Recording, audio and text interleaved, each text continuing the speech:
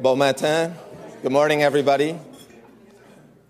Je suis Graham Carr, président de la Fédération canadienne des sciences humaines, et il me fait très grand plaisir de vous accueillir ici ce matin pour ce causerie Voix grand, présenté par notre conférencier Wendy Craig de l'Université Queen's. I'm very pleased to welcome you here this morning to this Big Thinking lecture presented by Wendy Craig. As many of you know, I recognize a number of faces in the crowd. The goal of these Big Thinking lectures is really to connect the work that arts, social science, and humanities researchers do with public policy makers, and people who have an interest in public policies that affect the social, economic, and cultural well-being of Canadians. And much of the focus of the Big Thinking series is on topics such as the topic we'll be looking at this morning that focus on problems and challenges for Canadian society. Et dans ce contexte, c'est vraiment excellent de voir parmi nous ce matin plusieurs députés et sénateurs qui viennent de tous les coins de nos pays, même les représentants de milieux académiques et milieux universitaires et les ONG. And I also want to thank our colleagues from the Social Science and Humanities Research Council of Canada who are here today, and without whose support much of the outstanding research in the social sciences and humanities would not be taking place in Canada. Let me introduce you now to our speaker and say also that we are particularly pleased today to have partnered with the Canadian Psychological Association, and Karen Cohen, the CEO of the Canadian Psychological Association, will be thanking Wendy after the talk. I'd also like to acknowledge and welcome Daniel Wolf, the principal of my alma mater, Queen's University, who is here today as well. It's a delight to have you, Daniel, and thank you for your institutional support for the Federation. Wendy Craig is a professor in the Department of Psychology at Queen's University. Queen's has one of the leading psychology departments in Canada, and she's done extensive research into bullying from a developmental psychopathology perspective. Her work extends, however, beyond research to program and policy applications, and that's the reason why we've invited her here this morning. She is co-leader of the Promoting Relationships and Eliminating Violence Network, known as PREVNET. Dr. Craig has brought researchers, NGOs, and governments into dialogue around deepening our understanding and promoting mental and physical health, healthy relationships, and school engagement, and is working to decrease the important problem of bullying in Canada. So please join me in welcoming Wendy Craig.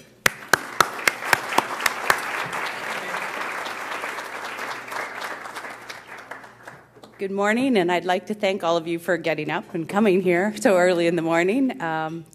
This is an early hour for me to give a talk, but I'll try. The good news is that might make it brief.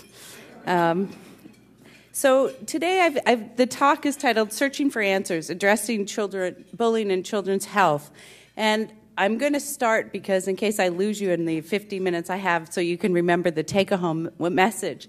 And my take-home message is, in Canada, we have to do more to support children and to support youth. And the mechanism and the way to do it is to create policy programs and initiatives to support healthy relationships. And that's the argument, and that's the data that I'm going to introduce you a bit about today. So I want to start with giving you a little glimpse about how Canadian youth are doing in terms of their mental health and in terms of issues of violence like bullying. Canada has a gem of a data set called the Health Behaviour Survey of Children and Youth. It's funded by Public Health Agency Canada. In the last round, we surveyed over 27,000 children across the country about various health behaviors and health issues. On this slide, I have a percentage of children who are reporting high levels of emotional problems. So these aren't diagnosable problems, but these are emotional problems, that they're reporting that they feel anxious or worried or depressed, that they can't sleep, And what you should notice from this graph is two things. The girls are in red and the boys are in blue. More girls than boys at all grades through 6, 10 report higher levels of emotional problems. And the emotional problems increase with age. So for girls, we go from 35% of girls reporting emotional problems in grade 6 to 44% in grade 10. That's an alarming increase. For boys, it's actually relatively stable. However, when we ask them about behavior problems, that's about being aggressive, delinquent, talking back, being oppositional, stealing things. These are the percentage of students who report, in the same example, high levels of behavioral problems. Here we see that with boys, there's an increase in grade, an increase by grade in the problem behavior. So in grade 6, 30% of boys are reporting a high level of these behavioral problems, and by grade 10, it's 48%. For girls, it starts at 27% in grade 6 and goes up to 45%.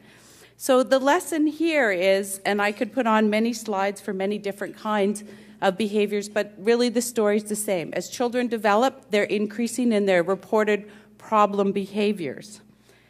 One end of the continuum is when those behaviors, for a subset of children, those behaviors are going to turn into mental health problems. And we know now that the current statistic in Canada is that 1 in 5 Canadians will experience a mental health disorder in their lifetime. That's 20% of Canadians will experience that. What's important to know is about 1 in 7 children experience mental health problems. And for those adults who have mental health problems, about half of those cases begin before age 14. My story here is we need to do a lot more for children and youth in order to prevent them from going on to have those mental health problems, and in order to protect them from that very sensitive period before age 14 when they could develop those mental health problems. So what do we need to do? And one of the things I'm going to argue is relationships matter. There was a meta-analysis done recently, which is a summary of all of the studies in the field. And this meta-analysis found that they looked at literally data from over 310,000 individuals across the country, and these individuals across many different countries, and these individuals had been followed over time. And what they found across all of these studies is that individuals with adequate social relationships had a 50% greater likelihood of survival compared to those who had poor social relationships. In other words, having positive relationships increases your ability to have better health throughout your lifespan. This effect is so big, it's bigger than the effects that's associated with mortality for smoking and for obesity and for physical inactivity. These effects are bigger. So having poor social relationships are a greater risk factor for early mortality than the well-known ones that we read about all the time: smoking, obesity, and physical inactivity. So social relationships are incredibly important. So how do our Canadian youth do on social relationships? Well, the Health Behavior Survey also gives us that information. On some very simple indices, we don't do very well, to be honest. On ease of communication with parents, Canada ranked in the bottom half of 38 countries. On the quality of relationships with classmates, do you have someone to talk to? Do you have someone that you feel that can support you? Canada ranked in the bottom third. On rates of bullying, Canada ranked in the bottom half, and on rates of peer victimization, Canadian youth ranked in the bottom half. Clearly, we don't do well as a society in supporting our youth and helping them to develop healthy relationships. We recently completed a small project for the Public Health Agency Canada, where we looked at the role of relationships as it predicted healthy outcomes. And so in the Health Behavior Survey of Children and Youth. And so some of the outcomes that we looked at were physical health, the healthy lifestyle, emotional health, positive behaviors, aggressive behavior, substance use, risky behaviors, and academic achievement. We looked at how does the quality of relationships impact those health outcomes. And this is exactly my argument, and this is exactly what the meta-analysis showed you. Basically, relationships matter. For parent relationships, the quality of parent relationships was a significant predictor of positive outcomes with high-quality relationships for 23 out of 24 of those things. So healthy relationships don't just predict not engaging in aggressive behavior or being pro-social, but it predicts your actual physical health, it predicts your mental health, it predicts your emotional health, it predicts your academic achievement. That relationship existed over and above we were controlling for. So over and above the effects of socioeconomic status, over and above the effect of age, that parents, high quality of parents' relationships protected against negative outcomes, and they were associated with positive outcomes for 23 out of 24. Teacher relationships were related to 8 out of the 24 relationships. They were predicted things like high-quality teacher relationships predicted healthy eating, high quality of life, mental health, well-being, pro-social behavior, and high academic achievement. School relationships. Are there adults in the school who care about you, that you can go and that you can talk to, not necessarily your teacher? They were mattered for 13 out of those 24 outcomes. Things like they were protective against developing behavior problems or being victimized by peers or smoking or drinking. They also were associated with healthy eating and physical activity. Peer relationships mattered for 14 out of the 24 outcomes, and your neighborhood relationships mattered for 12 out of the 24 outcomes. So did you have someone in your neighborhood that you could talk to? Did people in your neighborhood stop and care about you or ask you how you were doing? My point is all kinds of relationships matter. All kinds of relationships promote well-being and protect us against the negative relationships and negative outcomes. Here's an example of how it works. So if you look at this graph, as you're looking at it, I'm having a left-right moment. As you're looking at it, on the one side of the left-hand side is boys, the right-hand side is girls. In blue are the children who reported poor relationships. 53% of children who reported a poor relationship with parents reported high levels of emotional problems. 70% of girls. Compare that with 11% of boys who reported a positive relationship with their parents had emotional problems, and 16% of girls. Relationships matter. Here's another example. Same idea with teachers, only I flipped it around. This is emotional well-being. 58% of children who have a positive, high-quality relationship with their teacher report emotional well-being if you're a boy. 46% of girls. Relationships matter. And here's your peer relationship. 34% of boys who have a poor relationship with peers have emotional problems, 54% of girls, compared to 21 who have positive relationships for boys and 30 for girls. Relationships matter. Normally I come out and talk a lot about bullying, but I'm only going to give it a second in this particular one because it's an example of a negative relationship. It's an example of a destructive peer relationship. Bullying is where one child uses power and aggression to hurt another child, and that child who's being victimized is unable to defend themselves. We know from the literature that the most effective interventions are those that are relationship-based in dealing with bullying and victimization. They deal with all of the relationships in the school. It's a whole school approach where you deal with the classroom, the school climate, the parents, and the most successful ones also involve the community. So bullying prevention, which is a relationship problem and requires relationship solutions, we know the most effective ways to deal with it are when we engage in relationship kinds of things.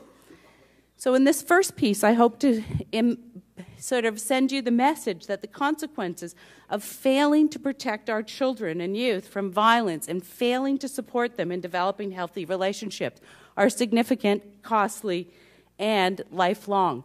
If I take the case of bullying, we know bullying in childhood predicts delinquency, in teenagehood predicts unemployment, in the 20s, it predicts low job status in the 30s, it predicts drug use in the 20s, and it predicts an unsuccessful life at 48. A relationship problem, if we don't address it, has significant long-term problems. Interesting, when we look at some of the main issues that face us as a society, Bullying, violence, mental and physical health problems, substance abuse, school dropout, and unemployment are all outcomes that are rooted in experiences in violent relationships. That is, relationships, destructive, unhealthy relationships predict all of those outcomes. So why? Normally on this next section I would spend 2 lectures, so that's about 5.5 hours. The good news is I'm not going to keep you here for 5.5 hours. I'm going to give you the version in about 2 minutes. And it all has to do, and it's about why do unhealthy relationships matter, or what happens in unhealthy relationships.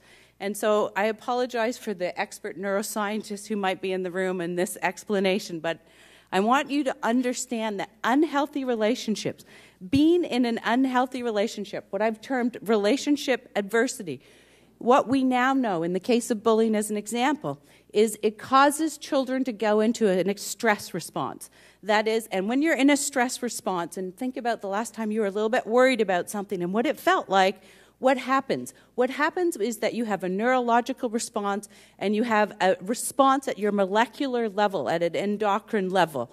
And what is happening is that these kids who are bullied, or, for example, or who live in homes with negative relationships, or who have a negative relationship with the teacher, they experience this stress response. And what happens in the stress response is it actually starts to affect the way that our brain functions and the way that we think.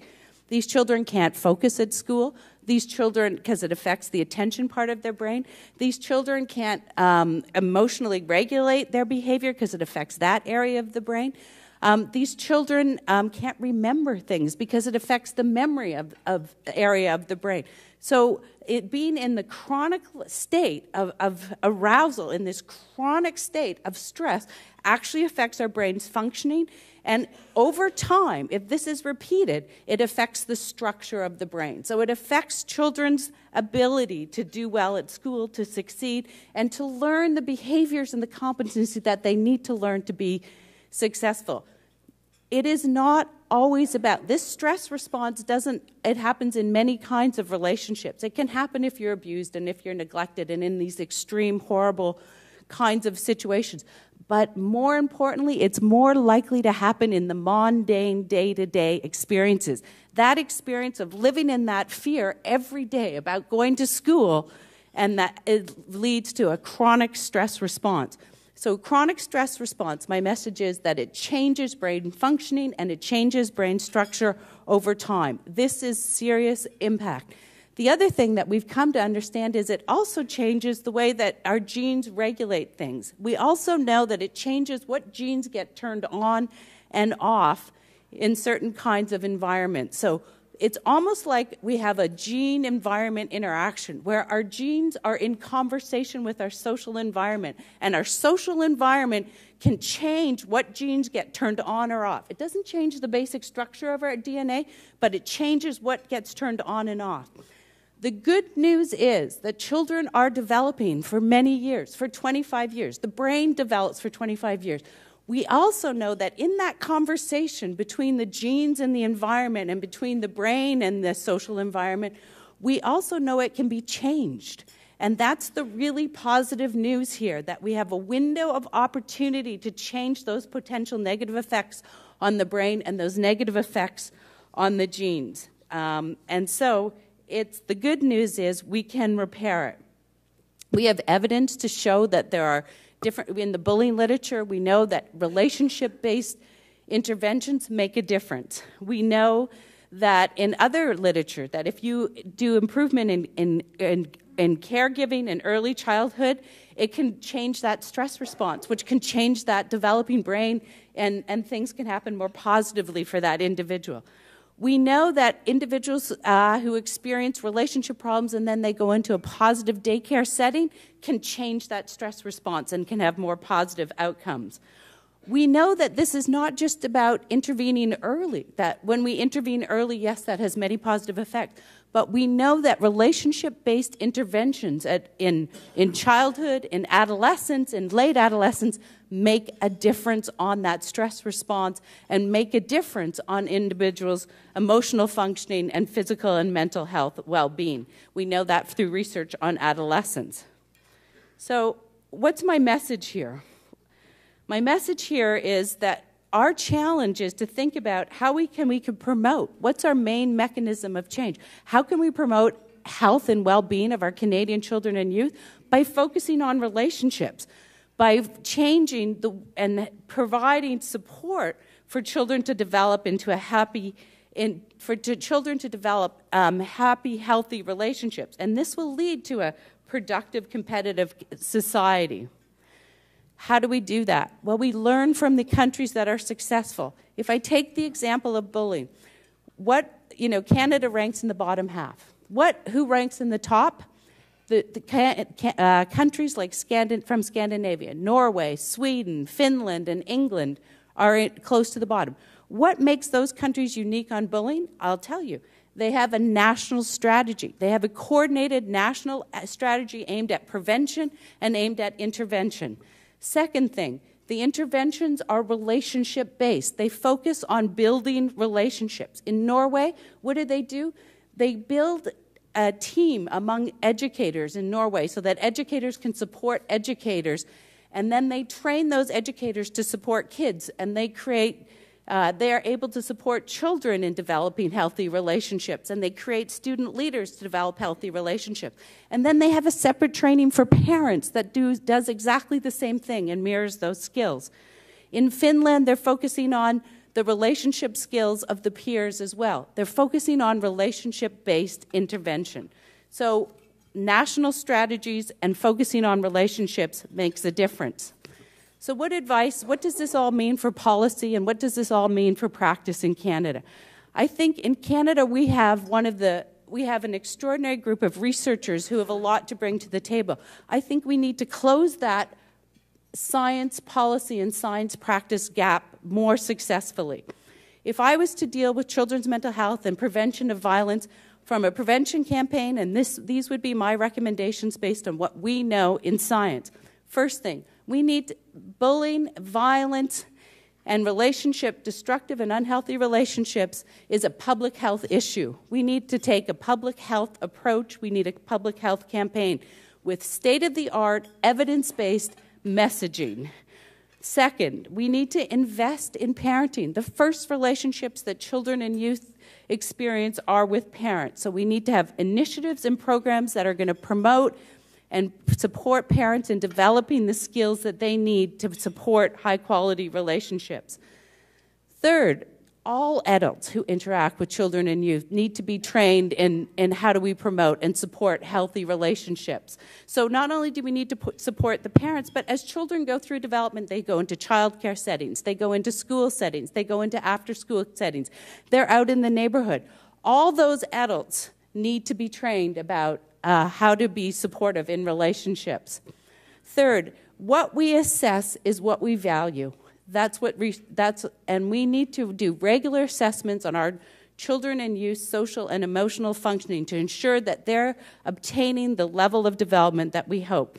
So we need to do developmental assessments, relationship assessments, and we need to monitor, in part because we have an obligation to the UN under the for child's rights.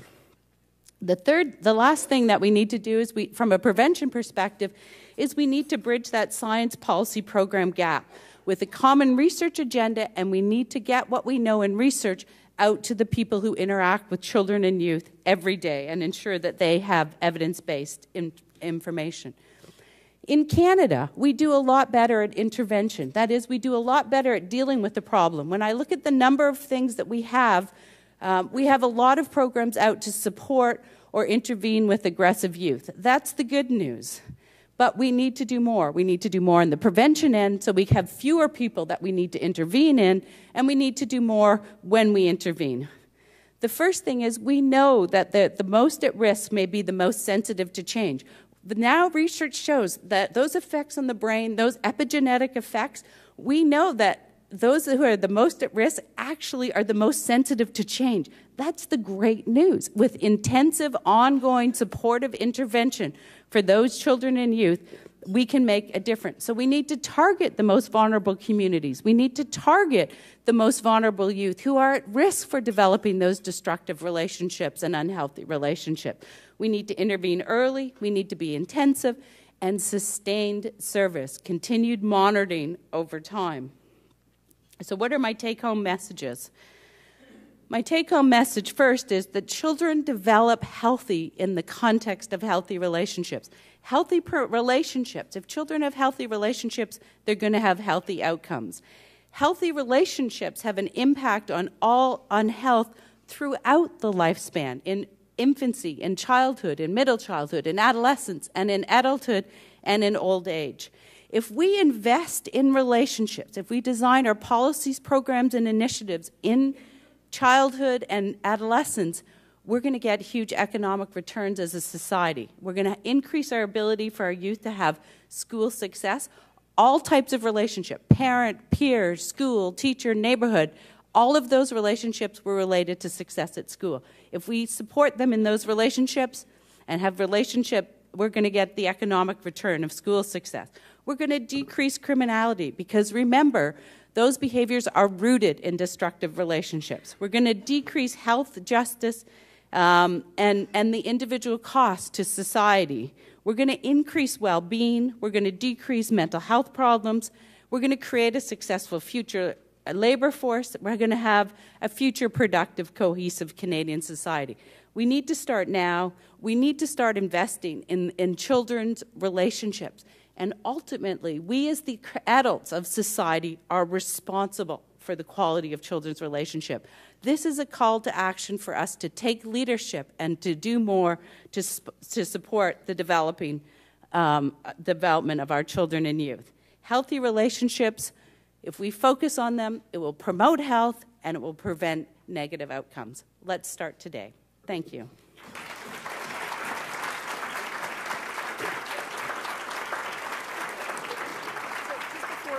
Turn it over questions and answers. Je m'appelle Karen Cohen. Je suis la directrice générale de la Société canadienne de psychologie. I'm very glad to be here on behalf of the CPA to support the work of a psychologist like Dr. Craig, whose research helps to answer questions so fundamental to the success of Canada and indeed any society.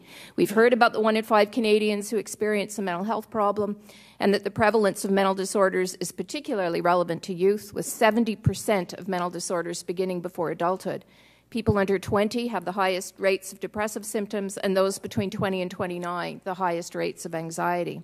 The strongest evidence for return on investment in mental health involves services and supports that are geared to children and youth, that reduce conduct disorders and depression, deliver parenting skills, as we've heard today, provide anti-bullying and anti-stigma education, promote health in schools, provide screening in primary healthcare settings for depression and alcohol misuse. We need to make sure that health promotion and prevention investments target services and supports for children and youth where return on investment indeed appears greatest. To paraphrase Dr. Craig, failing to protect and support children does indeed have consequences. Consequences in the life of a child, but also consequences for the society of which they're part. So thank you, Dr. Craig, for helping us to understand how Canada's future depends on the health and well-being of its youngest members, and thank you for giving us the information we need to do something about it.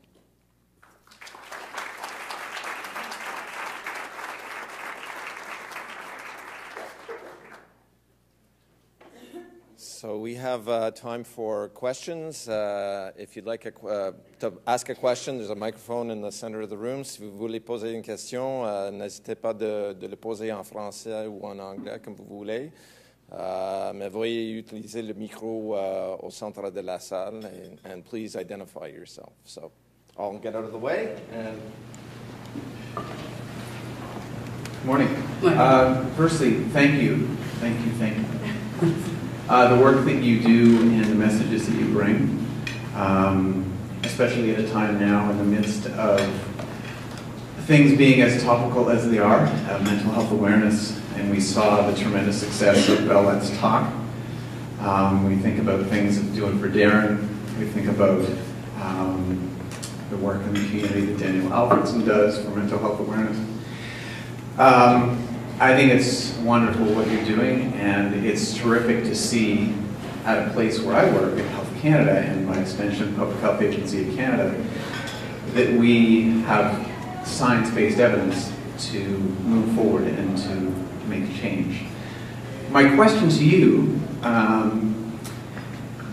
know what it's like, 100%, to be bullied from grade 9 through grade 13. I'm living proof that you can come out of it and be successful.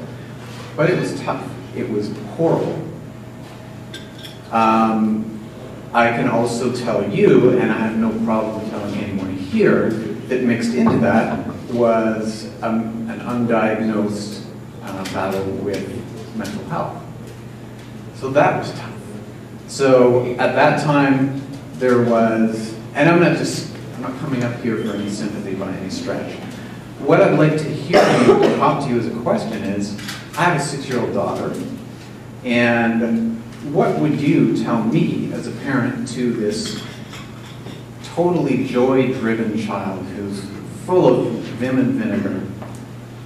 What would you recommend to me, one key message as a parent, as a dad, who wants to protect her from the type of crap that I dealt with up here for so long? Thank you. Well, I think as a dad, the most important thing is the quality of the relationship that you have with them. And we know that there are 4 key predictors. You know, 1, warmth. Are you warm and affectionate and caring and loving with your child so that you create the climate that they can then disclose the things and the experiences that they have day to day? Responsivity. Are you responsive to your daughter? Are you aware of the signals that they have, and do you respond to their needs when they need them? And can you interpret what they are? The third one is monitoring. Do you know where your child, what are your child's relationships like? Who the child is hanging out with, who the friends are, what are the quality of those relationships? How well do you monitor your child? And then the last one, which as a parent is always the hardest one, is developing autonomy. We have to support our children and in their developing autonomy, to allow them to become independent beings and to allow them to go out and experience that world. So it's a bit of a mix where we're supportive and caring, and then we let them try them out, and then we provide them feedback, and then we continue to support them. So it's really, those 4 things are really key predictors. The other predictor of parenting, or one of the things that's related to having positive social behavior outcomes in parenting, is the ability of what we call metacognition. I know it's like a ecology term, but it's our ability to think about our parenting, to think about how we're parenting our child. And so it's that reflection almost on how we parent and how we think about parenting and how we then think about what we're doing. And the parents who think more about their parenting and think more about what they're doing tend to have children who have positive social behavior outcomes, or are more likely to. Art Eggleton, member of that current controversial institution known as the Senate. In building relationships in the modern era, we find kids spending more time on electronic devices than ever before. Instead of communicating face-to-face with many of their friends, they'll communicate by iPad, iPod, whatever, and find themselves on electronic devices at home. And what do you do in this current situation to try to overcome the challenges of building relationships? I think there's I do some work on the social effects of engaging in use of electronic media, and I think there's 2 things that I want to say. First of all, it's like anything. You know, boundaries and limits are positive. So it's about how much you can have too much of a thing, and so it's about setting the appropriate boundaries. The second thing that we have to think a lot about is that electronics are here to stay, that they're part of the way we're going to socially interact, and they're part of our children's social world, which makes it more challenging for those in my era because it wasn't part of mine. But it's finding that balance. The third thing that we need to know is it's what they do online that matters. So, for example, that we know that boys in high school are much more likely to go on and do more isolated activities or activities that require less interaction, like playing electronic games or gambling, versus girls are much more likely to go on and do social activities, and that's a more positive experience. So it's monitoring how long they're online, what they're doing online, and who they're with online. These are exactly the same skills that we have to think about in face-to-face parenting. We have to set limits, we have to know who the friends are, and we have to make sure that they're engaging in appropriate behaviors. The last thing I'll say about online behaviors is, for some vulnerable youth, it's a positive experience and positively helps their development. So, for example, we know that children who are minority youth or part of a minority group often go online and find a group that they can belong to. And that gives them that fulfilling need of social acceptance. So it's about what they're doing online, who they're with online, and how long they're online. And parenting and quality parenting is about setting limits and boundaries around that. Hi there, Peter John Mitchell from the Institute of Marriage and Family. I was wondering if you could maybe expand for policymakers more on that idea of assessment and assessing emotional and relational issues. What does that look like for a policymaker if they're trying to get their head around it? I think one of the things that we need to do is have a social and emotional report card in Canada. So we need to know how well our kids are doing on their social relationships, how well they're doing on their social behaviors, how well they're doing at regulating their emotions, like learning the developmental milestones that they need to do. Like, are they regulating their anger appropriate? Are they engaging in conflict? Are they engaging in appropriate resolution of conflict? Are they engaging in aggressive kinds of behaviors? We need to understand how they're doing socially, how they're doing emotionally, and we need to know that at the different age groups. We need to know it from 0 to 5, then we need to know it for middle childhood, and then we need to know it for adolescence. Why do we need to know it? Because it tells us where we need to invest. It tells us when we assess something, we know what the problem is. So then we can put into place the interventions, the programs, and the policies to support that and to address that problem so that they won't have the long-term negative outcomes. So regular assessments are critical. The assessment should be developmental, and those assessments should assess, it's not only about physical injury. We now know social and emotional behaviors are absolutely critical, but we don't know enough about how Canadian children and youth are doing. Hi there, Robert South with Hill & Oaken Strategies. Thank you for a truly excellent presentation, Dr. Craig. I have a question that just basically, the opportunity presented itself today, so I'm going to take it. There was an article in Maclean's magazine maybe about a year ago on teenage girls and how a lot of what we in the adult world call bullying, they don't call bullying, they don't identify it as such, they call it drama, and which tends to have a much more neutral term, just tends to present it as a conflict between two people as opposed to much more negative implications of bullying. I did do a survey on this, sample size of 1, my 15-year-old niece. Admittedly not scientifically valid, but the article held up there, and I was just wondering if you'd seen the article, or even if you hadn't, if I could get sort of your reflections on sort of challenges, because you go around schools these days and everywhere you see signs talking about speak out against bullying, this is a bullying-free zone, all these sorts of things, but if kids aren't calling what's bullying, how do we address that part of the problem? So I think, thank you for asking that question. I think it's about our public health education and our public health campaign. What we know is that girls and boys define bullying differently, and they define the behaviors that constitute bullying differently. So that drama, that gossiping, that excluding are behaviors that girls don't normally define as part of bullying. Well, it is a form of bullying if it's repeated and there's a power imbalance and there's an intention to harm. Interestingly, what we know about girls is they also define that as the most hurtful form of aggression that they can experience. So there's a gap between their cognitive beliefs or their interpretation of the behavior and their experience of the behavior. So that's why one of the first things that we need to do is do this education. We need a public education about what is bullying, why is bullying, what are the negative effects of bullying, and that each of us can do something about it. And that's exactly it, to address that gap. Morning, Dr. Craig. I'm Heather Sams with SHIRT. Mine's a little bit off topic, but I know we're talking about children, but I'm just curious if any of your research touches on the children that are either victimized or are the actual bullies. If your research shows any stats when they're adults, what ends up happening? Because we also have adults in the same situation that are still victimized and still obviously doing the bullying. So I'm just curious on that, please. It's not my research, but it's others' research. and they have shown that there's intergenerational continuity between bullying and victims. So adults who bullied as children are more likely to have children who bully. And it's exactly that epigenetic phenomenon, and it's exactly that sort of brain development and structure that impairs their ability to create those relationships. It interferes with what genes are being turned on and off, and therefore it gets transmitted to the next generation.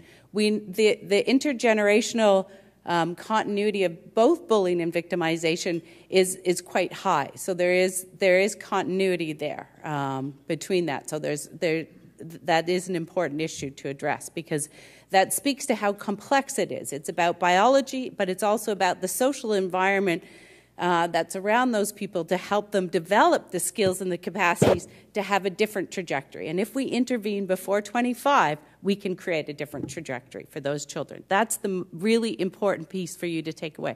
This is not predetermined, but we can actually create a change through changing social environments and relationships. Hi, Dr. Craig. Thank you for speaking. I'm Jeremy from Chair's Vision and the International Day of Pink. I was hoping that you might comment on the criminalization of bullying. One of the things we've noticed in schools and communities is police officers are coming in and saying that if you sext, you'll go to jail, and if you bully, you'll get criminalized and punished for that. And as a person who's in schools every day, we find that to be a disturbing trend because, as you mentioned, it's a relationship-based behavior. It's a public health issue. What are your opinions on this criminalization of the municipal and provincial and federal level? And how can politicians move in a healthier direction?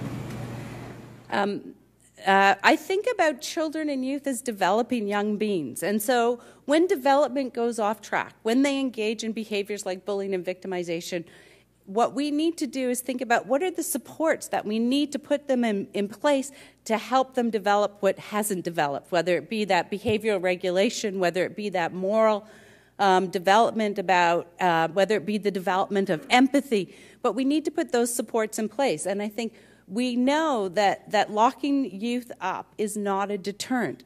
And the reason it's not a deterrent is it doesn't give them alternative skills. It doesn't give them the skills and the competencies that they need to be different and to change. It doesn't provide them with the relationships that they need to be different and to change. And so I think we always have to think about how we can support the optimal development of children and youth. And we can support that by intervening in ways that are going to help them develop the competencies and capacities that they need to be successful. And I'm not that locking them up and criminalizing behaviors is not providing that kind of learning, that opportunity for them to be different. Bonjour, mon nom est Pierre Mantel, je suis député de Longueuil, Pierre Boucher, c'est dans le sud de Montréal, en fait c'est dans la rive sud. I wanted to ask you, what's the most concrete rollout we can have of this concept that you bring in today? I mean, who's to take the reeling on this so that it does change something at the very end? In my writing, there is so many poor people, so many poor kids. I think there's two things that need to happen. The first thing that we need is the public health initiative and the public health campaign. The second thing that we need to do is to identify vulnerable communities and put in proportionate resources for those universal interventions in those vulnerable communities, because universal intervention makes a difference for all children, but some areas of our country will need more support, are more vulnerable, and we need to put more resources into those areas of the country. If we do the assessments, we can know what those areas of the country are. And in fact, Clyde Hertzman, the late Clyde Hertzman, has done some of that work to identify where those parts are in our country. And so I think we have to identify the vulnerable areas and communities in our country, and we have to put in the resources to support relationships and parenting in that country, and we need a broad public health campaign.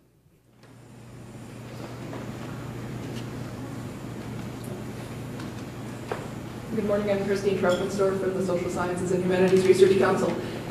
You talked a lot about targeted campaigns to address problems in public education and health programs, but I wonder if you could talk in those countries that are doing better than Canada. What are some of the other things that are happening in those countries that are creating this environment in terms of education systems, health, supports to families, etc.?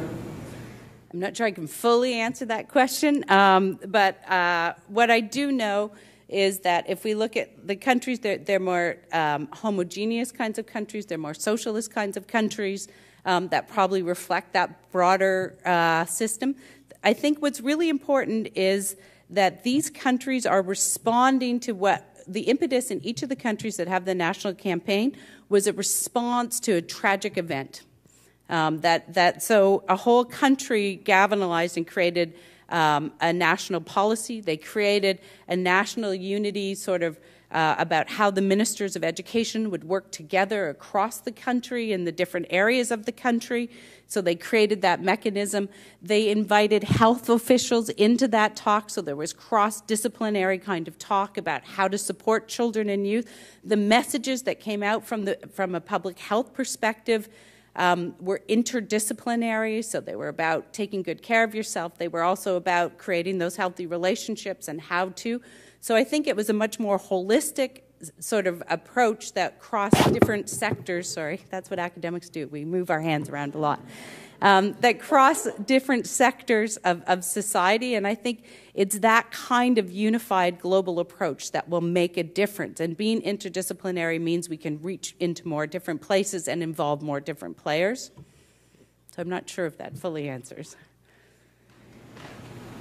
My name's Eleanor Fast from the Council of Canadian Academies. Two things. The first was when you listed all the relationships, I didn't see relationships with siblings there, and I wondered how important that is, because I would imagine quite important. And the second thing is, I wonder how much compensation there is. For example, if you have a bad relationship with a teacher, does a good relationship with your friends compensate for that? And if there are compensations, which are the most important relationships for us to focus on in terms of policy? Two great questions. First of all, yes, relationships with SIBs are really important. We don't have that data in the Canadian Health Behavior Survey of Children and Youth, so I can't report on that. But they are. Other research very clearly shows that. And then the second thing is, yes, one healthy relationship with an adult can buffer children from having negative effects of those adverse relationships. And so there is. We don't know the complex interaction among all those different relationships, but we know that there's a cumulative effect. So that is, the more healthy relationships you have, the increased health that you have.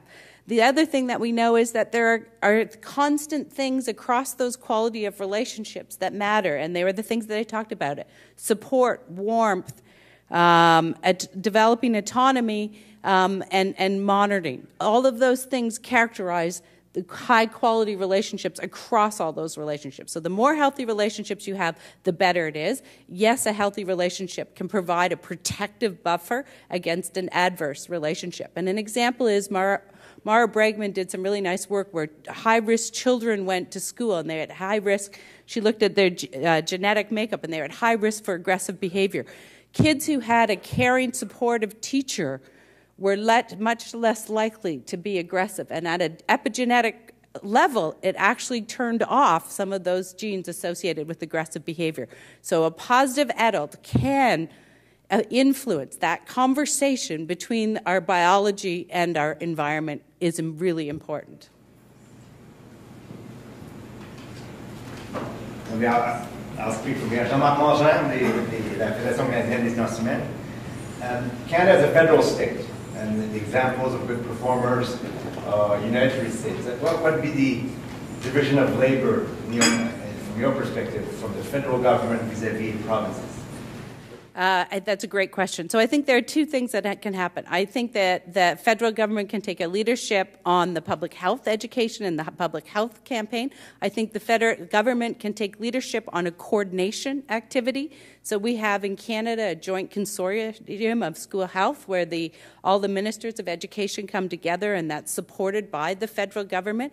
It's through that mechanism that they can support a coordinated role to allow the provinces to roll out what they need to roll out in education. There's also a role for health and the ministries of health across the country who are also part of that joint consortium. So I think the feds need to take leadership on the public health initiative, on the monitoring, and on a coordination role. I think the provinces need to take leadership on the rollout through education and through sort of some specific health initiatives. We have time for one more question, if anyone... Well, I have one question, and you've just as I thought I was off. You sort of hinted at it already in looking at some of the countries that are doing well in terms of intervention for prevention. In addition to being unitary states or non-federal states, some of those societies are much more homogeneous than Canada is. And so how does the reality of Canadian diversity play into the challenges around early intervention to promote effective social relationships? That's a really great question. And, in fact, there's some work, when you look at some of the programs that have been implemented at a national level to prevent bullying, for example, in Norway, when they've been taken and uptaken into the States and into Canada, they don't have as a large effect size. They're not as effective as they are. And the thinking is because they aren't, because it is a more homogeneous society. And I think that's where we at Canadian Research can play a real role.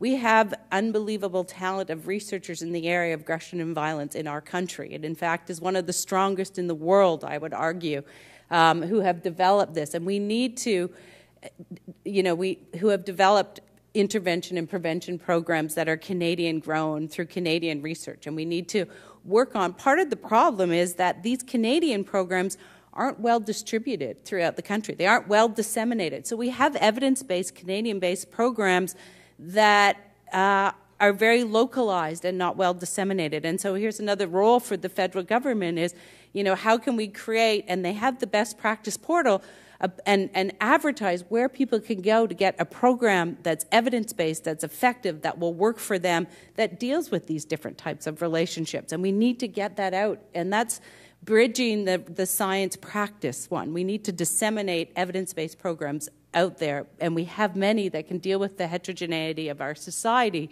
that are based in Canada and made and developed in Canada. Just before inviting you all to join me in thanking Wendy, I want to point out that the reason why we're able to have the Big Thinking Breakfast here in this wonderful location is thanks to Michael Chong, the MP for Wellington-Halton Hills. Unfortunately, Michael was pulled away for other business at the last moment and couldn't be here this morning. But on his behalf and on behalf of the Federation, Wendy, I just want to offer you a little token of our appreciation and ask everyone in the room to join me in thanking Wendy for what was really a terrific...